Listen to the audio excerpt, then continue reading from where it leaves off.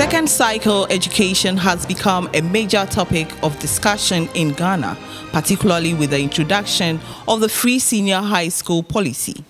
And many districts yearn to have enough senior high schools to ensure children from their localities benefit from the policy.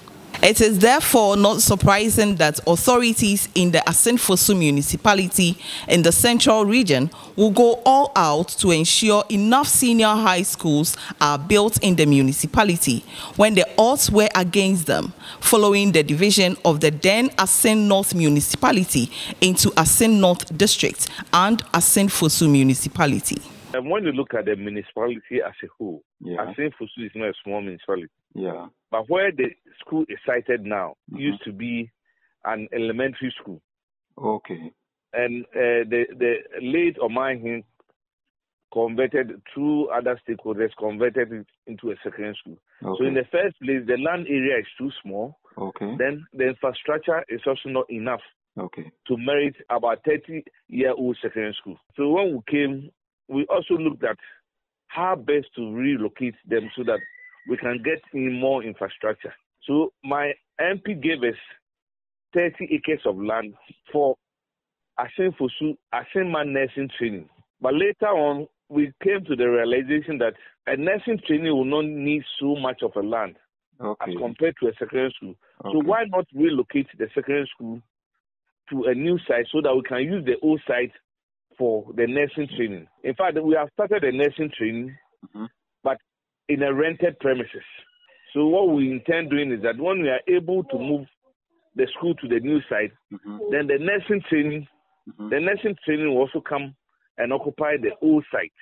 For the so that is the essence of relocating the school. But through the efforts of the district assembly, the member of parliament for the area, and some stakeholders, efforts were put in place to ensure adequate provision is made to establish more secondary schools to take care of those in the municipality. The establishment of AKOTIMAN Senior High School at Assin Ekropon, which is strategically positioned to serve Assin North, Assin-Fosu municipality, and part of the eastern region.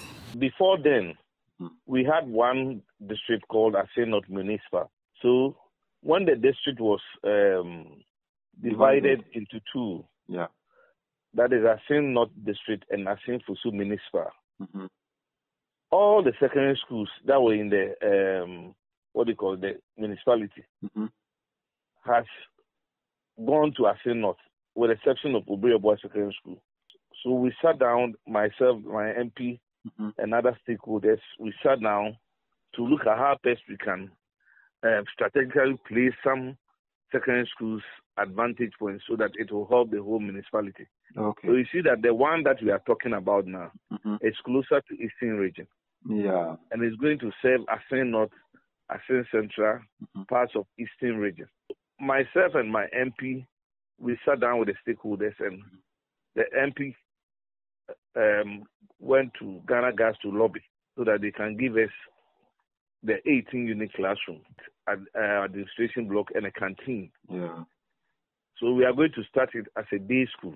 Then later on, we'll add other facilities to make it complete boarding. It is nearing completion. Yeah.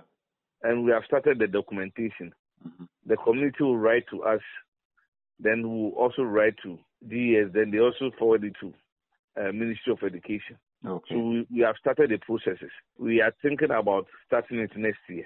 Other new secondary schools under construction, including Abuabuman Senior High School at Assin Nyankomanse, where a 6-unit classroom block funded by the GMPC has been built already, and Get Fund is also building additional 12-unit classroom block. The third is at the AKOTIMAN, he added. Meanwhile, the Obiri Yabua Senior High School, the only remaining senior high school in the municipality after the division, is being relocated relocated to a larger land area with a number of new structures being put in place to accommodate the growing number of the students. Without doubt, the completion of these schools will put second cycle education in the municipality in a better shape and will inure to the better good of the municipality by way of human development.